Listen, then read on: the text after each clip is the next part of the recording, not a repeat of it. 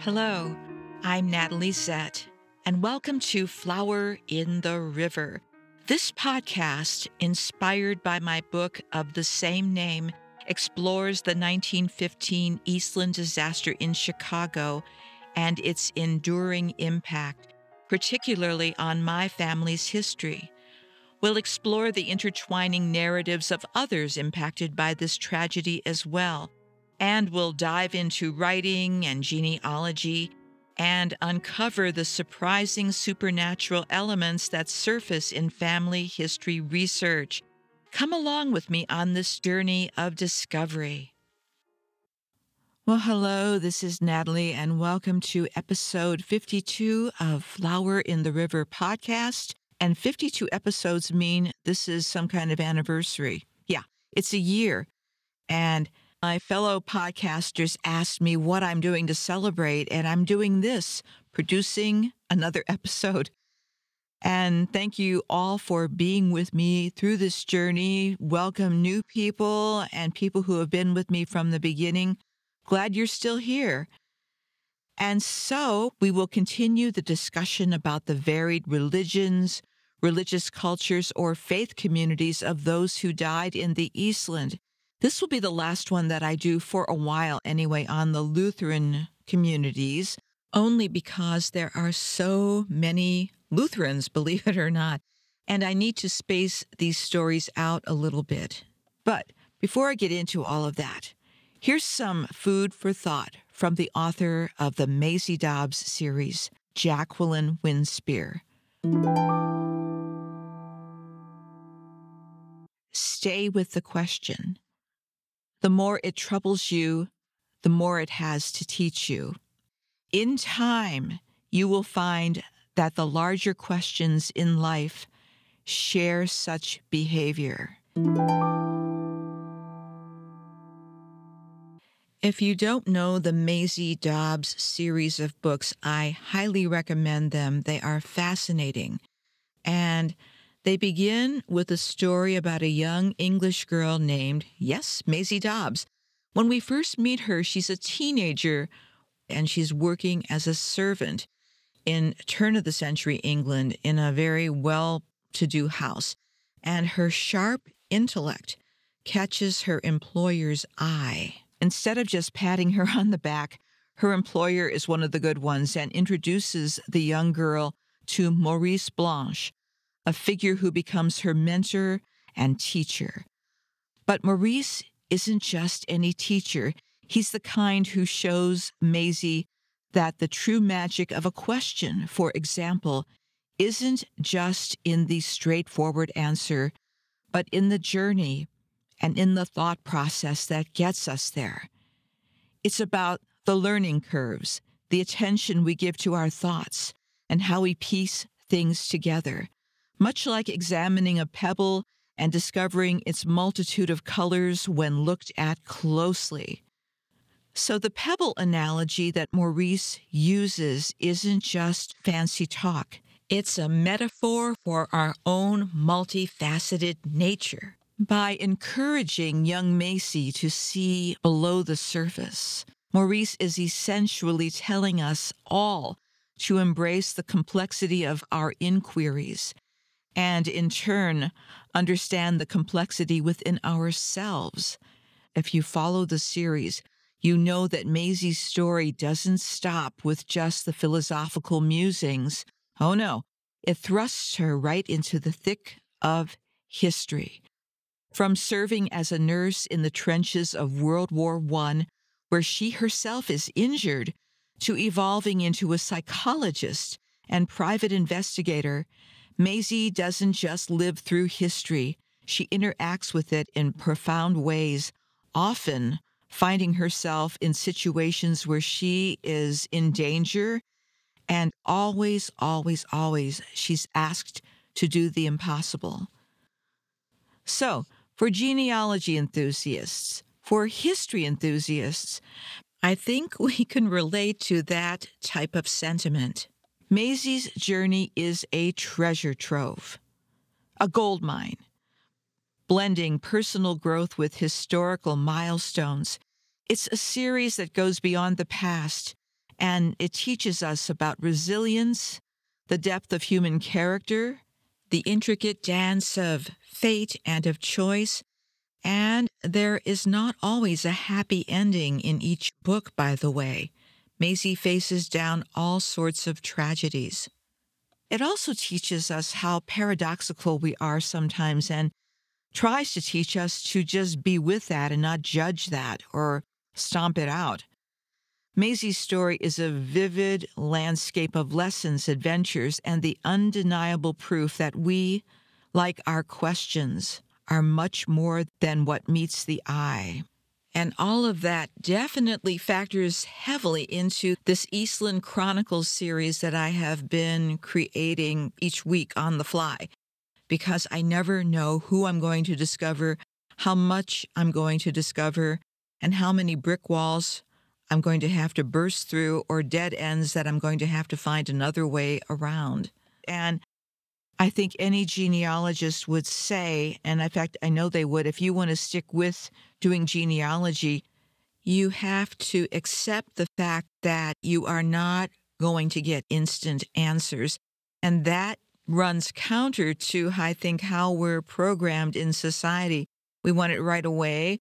We want it yesterday if we can get it. And to have to wait and to have to keep struggling and asking questions, it can be challenging. And I, too, confess that I am probably one of the most impatient people I know. But genealogy has really taught me a lot about how to slow it down, how to look in different places, and how to wait sometimes for the answer to come to me, because there are times where you just can't force it. Such has been the case for me this week when I've been looking up the bios of a few people I wanted to profile. I found a lot of information, that's true, but as I tried to get to the heart of the lives of some of these people, I also hit a lot of brick walls. Nonetheless, I want to continue. So as always, I have to set the stage, set the scene for our adventures here. At the turn of the 20th century, religious identity played a big role in a person's life and in the life of a community. This was especially true in places like Chicago, which had an influx of immigrants from all over. For the last couple of episodes, I have intentionally focused on the German Lutheran communities in Chicago, only because they haven't been profiled very much.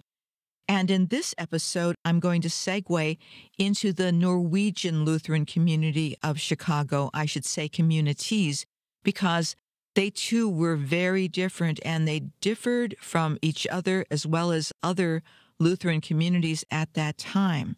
And I want to share what makes them so unique and what makes them so alike.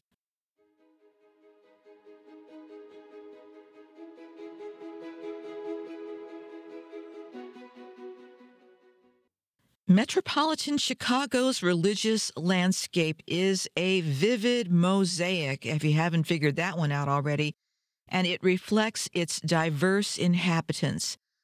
From early settlers to recent immigrants, people have brought their religious, cultural, culinary, and architectural heritage, creating cities across the United States dotted with synagogues, churches, mosques, temples, etc., etc.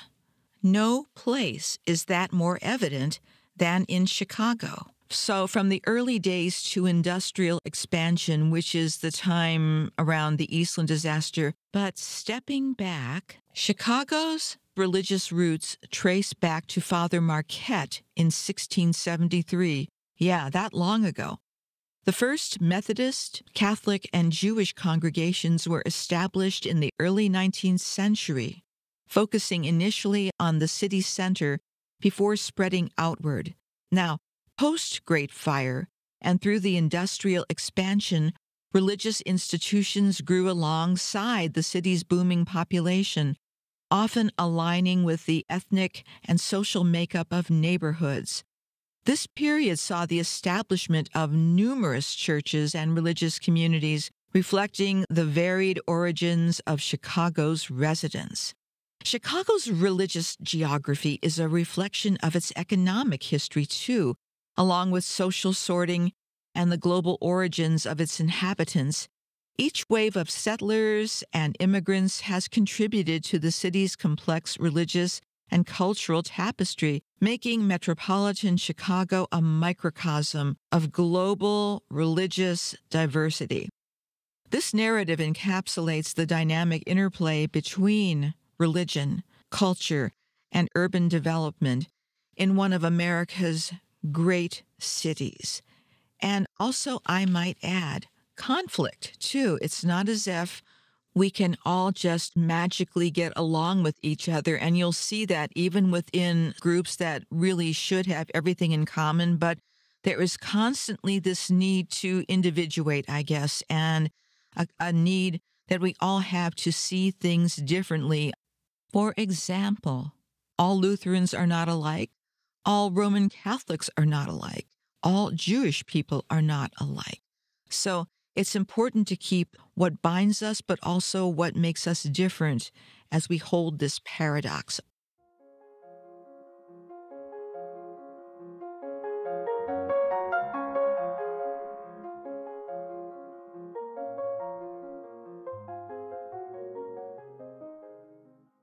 Introducing the Norwegian Lutheran communities of Chicago at the turn of the 20th century. Got that? Okay. So, as mentioned, the last two episodes provided a high-level intro to Lutheranism and focused on the German Lutheran families whose lives were affected by the Eastland Disaster. This episode will focus on another branch of Lutherans, those who immigrated from Norway to Chicago. The Norwegian adventure in Chicago kicked off around 1836, making it the third Norwegian settlement in the United States. It all started when a few families decided to stick around in Chicago instead of moving on. One of the first Norwegians to call Chicago home was a sailor, David Johnson, who landed in 1834. With the opening of the Illinois and Michigan Canal in 1848, more Norwegians flocked to the city, finding work and making their mark in shipping, building trades, and tailoring. The early Norwegian settlers pitched their tents in an area called the Sands, a not-so-glamorous spot north of the Chicago River. Despite the tough living conditions, this tight-knit community from western Norway grew, with over 500 Norwegians living in Chicago by 1850. As the city developed, Norwegians moved, setting up shop along Milwaukee Avenue, and by the 1860s, that's where you'd find the majority of Chicago's Norwegian population. But they were on the move, and the scene shifted again to the Humboldt Park and Logan Square areas, forming what would be the final Norwegian colony in the city before it spread out into the suburbs. By the early 20th century, Chicago boasted the third largest Norwegian population in the world, with newspapers like Scandinavian reaching Norwegians nationwide and becoming a cultural powerhouse. The community, though, wasn't just about numbers. It was a hive of cultural and professional activity. From groundbreaking engineers and architects to ski jump enthusiasts and football coaching legends like Knut Rockne, Norwegians in Chicago, well, they made their mark. The community's religious life was vibrant too, centering largely around Lutheran churches, but also embracing a diversity of faiths, reflecting their adaptability and the broadening of their social roles in their new home. The Norwegian footprint in Chicago is still evident, by the way, with the Norwegian Lutheran Memorial Church on Logan Square holding on to its roots, conducting services in Norwegian, serving a dispersed but still connected community.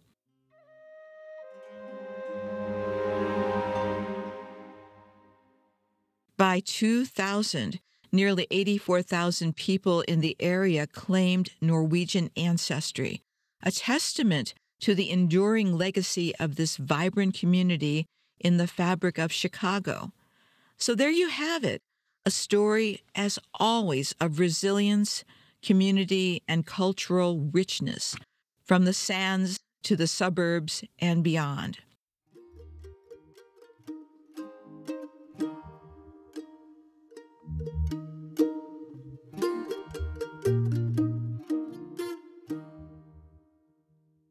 As is often the case with the Eastland Disaster, more than one member of a family was killed.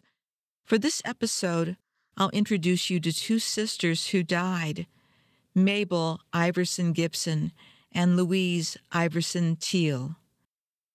I want to step back and share their family's immigration story.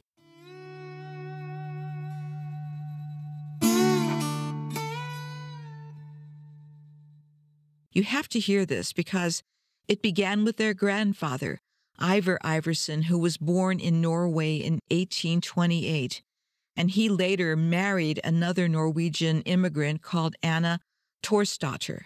They settled in Manitowoc, Wisconsin, where they farmed and had several children.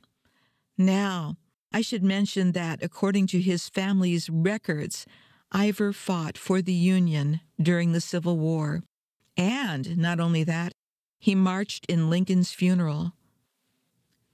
One of Ivar's and Anna's children, Theodore, relocated to Chicago, which is about 200 miles away from the family farm in Wisconsin, where Theodore eventually married another Norwegian immigrant, Marie Olsen, and had several children. He worked as a carpenter, but I'm not sure who employed him. I came upon this family as I was researching the records of a Lutheran church in Chicago called the Hauge, or Hauges Lutheran Church. In those church records from July 1915, they listed two people who died in the Eastland Disaster, Mabel Iverson Gibson and Louise Iverson Teal or Teal. Those are two of the children of Theodore and Marie Iverson.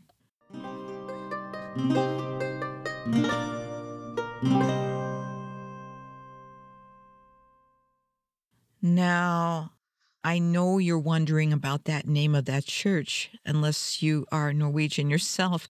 Before I go into that, let me give you a little background on this church body. The Norwegian Lutheran Church in the United States grew out of the traditions brought by the Norwegian immigrants, especially during the migration boom from the 1860s to the early 20th century. These immigrants initially belonged to the Church of Norway, which is an evangelical Lutheran church shaped by Norway's constitution.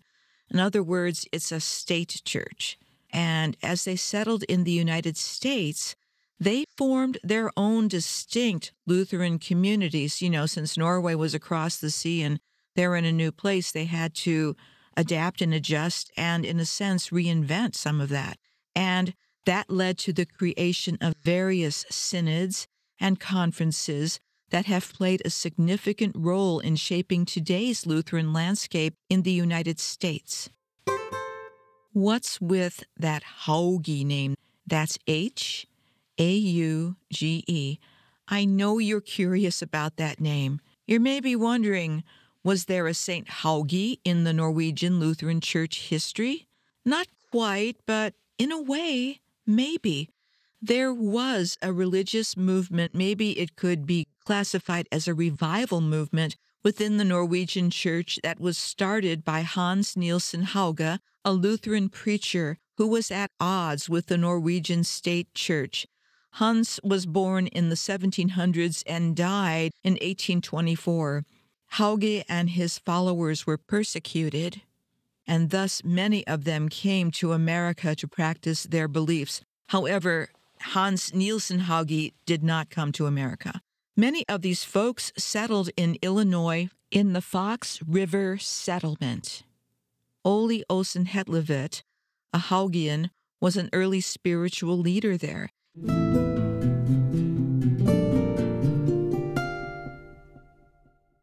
The Hauge Synod was a Norwegian Lutheran church body in the U.S. that kicked off in the late 19th century, named after our Norwegian revivalist Hans Nielsen Hauge. The group was all about keeping it simple in worship and focusing big time on personal faith, just like Hauge himself advocated. Now, they split from the Evangelical Lutheran Church of North America in 1876 and made their own path. Red Wing Seminary in Minnesota was their educational hub, starting from 1879 until 1917. Eventually, though, in 1917, they decided to join forces with the Norwegian Lutheran Church of America, which evolved into the Evangelical Lutheran Church, which became part of the American Lutheran Church in 1960. Now, we're not done yet, because this group, meaning the American Lutheran Church, the ALC, eventually merged into what is now the Evangelical Lutheran Church in America, the ELCA. So, if you followed all that, you're pretty good. And the Hauge Synod was actually pretty much a stepping stone into the big Lutheran family that we see today in America. So that's its origin story, where it came from and where it is now. You may be wondering, what is a synod? What a word, huh? A synod is a formal organization within the broader structure of a church denomination. That's making it really simple there. It operates with set rules, regulations, and procedures to govern its meetings, decisions, and the implementation of those decisions across the churches that it oversees. Synods are organized at various levels, local, regional, or national, and they play a key role in shaping the doctrine, worship practices, and administrative policies of the churches under their umbrella. Now let's go back to Chicago, okay? The Hauges Norwegian Evangelical Lutheran Church was founded in 1900 in Chicago's Humboldt Park area, and their church records from 1915 were in Norwegian, so I suspect their church services were also in Norwegian at that point. They haven't quite reached the integration or assimilation, if you want to call it that. However, thanks to eBay, I was able to get their 25th anniversary booklet, which was published in 1925. And this little booklet, which was very well done with photos and all kinds of advertisements, it also provided a terrific lens into that time in their history. It was written in both English and Norwegian. That said, there's no mention of the Eastland Disaster in this little booklet. As the years passed and as the older members died, they too lost touch with the old country and the old country ways and became more integrated into the larger community. By the same token, they probably still hold fast to certain traditions such as marrying within their own community and observing church rituals. I suspect, too, that the Hauges Lutheran Church was a very strong community and provided a lot of support for its members, as the other churches of that time did. And when the Eastland disaster happened, they would need that community in a very deep way. So from my research this week, I saw that there were at least 2 members of the Hauge Lutheran Church who lost their lives in the Eastland disaster.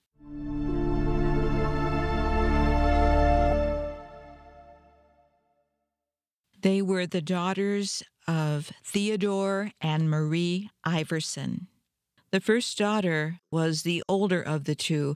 Her name was Louise Iverson, and she was born in Chicago in 1887. She married Roy Thiel in 1909 when she was 22. Roy was born to a German immigrant dad and a Norwegian immigrant mom who settled in Chicago. A year after Louise and Roy married, their son Richard was born. Roy worked for Western Electric, and I'm not sure if Louise was still working there, but in the 1910 census, Louise was working for Western Electric, but Roy was working there, and I'm guessing that's how they both ended up on the Eastland. I am not sure if their son, who would have been 5 years old at that point, was with them, but Roy survived, and Roy eventually remarried. In his obituary, there was no mention of his first family, and that's not atypical, by the way. Richard, the son, well, he went on to have a long life. He had his own orchestra for a while, he worked as a chauffeur, and eventually he worked as an engineer. He died in 1993 in Arizona, and in his brief obituary, there is no mention of his parents either. Let's talk about Mabel. Younger sister Mabel Iverson was born on the 7th of April in 1890, also in Chicago. And in the 1910 census, she was also listed as working as a telephone operator for Western Electric. It's important to mention, too, that most of the Iverson children, except the young ones, were working at Western Electric in 1910. Mabel married Nicholas Gibson, who was born to Swedish immigrants. They married at the Hauge Church in 1913 and had no children. It's hard to tell, but Nicholas, too, may have worked for Western Electric. And the listings in the death records for the Hauges Lutheran Church are written in Norwegian, and the handwriting is actually very difficult to read. It was a bit of a challenge. But what jumped off the page in the listing of the deaths of the two sisters were the words, Eastland accident. Even though it was written in Norwegian with that most interesting handwriting, I knew what that meant. The sisters were buried in Mount Olive Cemetery, which is in Chicago, and it's located in the Jefferson Township of Cook County, and was and maybe still is primarily a Lutheran and Scandinavian cemetery. A little bit of trivia about this cemetery. The majority of deaths, the early deaths, are those of extremely young persons. And it helps to set the context to realize all the other things that were going on in Chicago during that time period that were killing people. So in these cemetery records, there's all sorts of information about the cause of people's deaths, such as typhoid fever, which caused 10 deaths, cholera, 7, gastrointestinal, 6, diphtheria and scarlet fever, 5 each, meningitis, 3, and convulsions. Many babies died of convulsions. Old age was rare. 1 died at 74, 1 at 73, and 1 at 60 from heart disease. And that's a bit of trivia that was captured by the folks who've documented some of the records at Mount Olive Cemetery, and thank you for that. After the Eastland disaster, the surviving Iverson family continued on, and I'm guessing that having that tight-knit community around the Hauge Lutheran Church helped them carry the grief. Marie, their mother, died in 1928, and Theodore, their father, died in 1938. Communities, I know, look different now than they did at the turn of the 20th century, and for many of our lives, well, they don't center around a place of worship, at least the way they did in Chicago at that point. But I have to say this, the need for community and connection always remains inside of us. Here's a little coda to this episode from my life.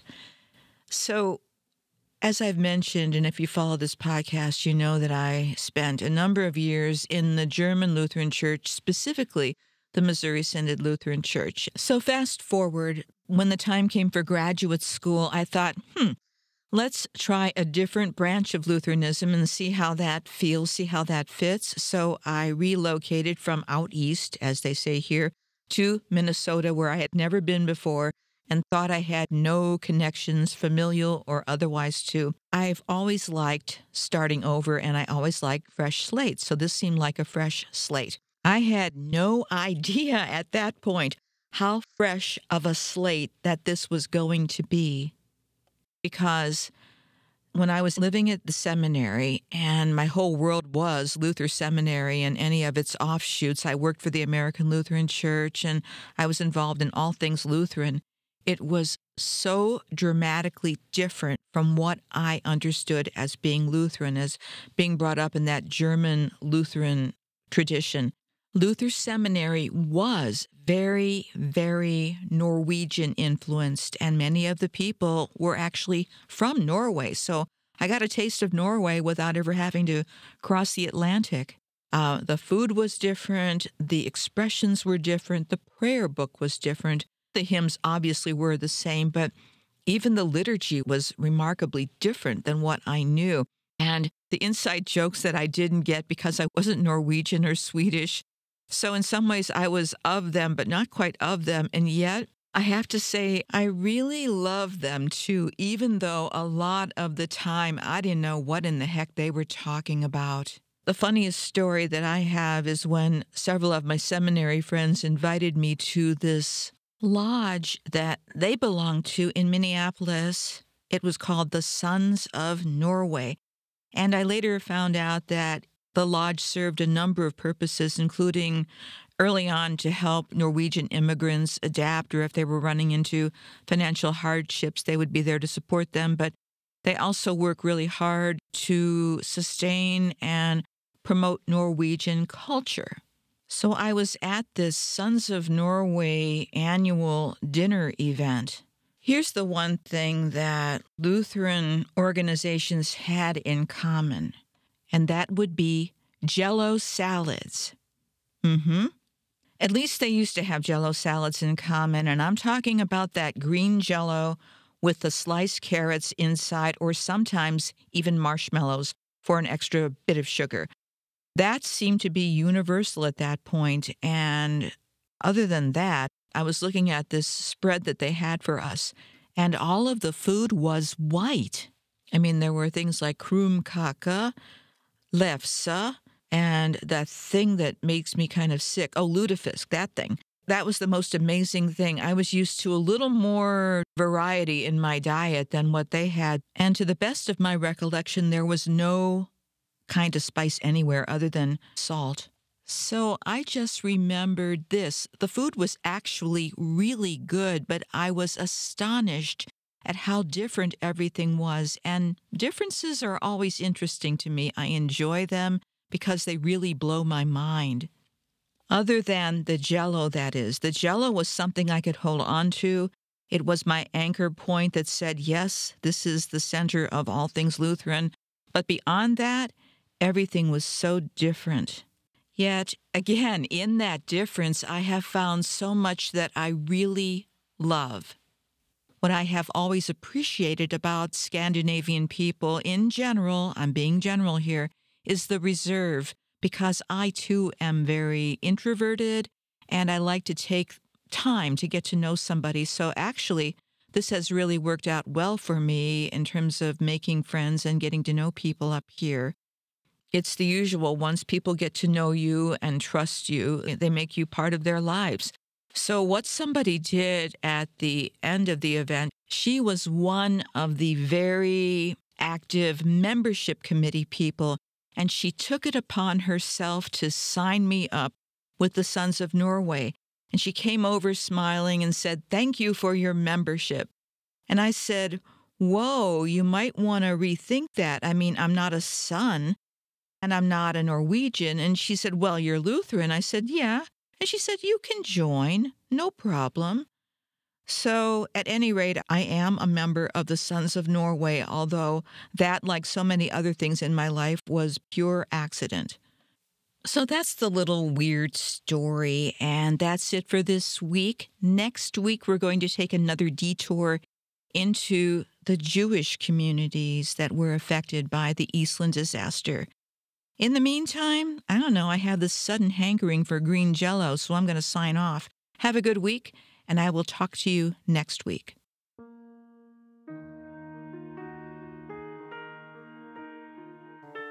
Hey, that's it for this episode, and thanks for coming along for the ride. Please subscribe or follow so you can keep up with all the episodes. And for more information, please go to my website. That's www.flowerintheriver.com. I hope you'll consider buying my book, available as audiobook, ebook, paperback, and hardcover, because I still owe people money, and that's my running joke. But the one thing I'm serious about is that this podcast and my book are dedicated to the memory of all who experienced the Eastland Disaster of 1915. Goodbye for now.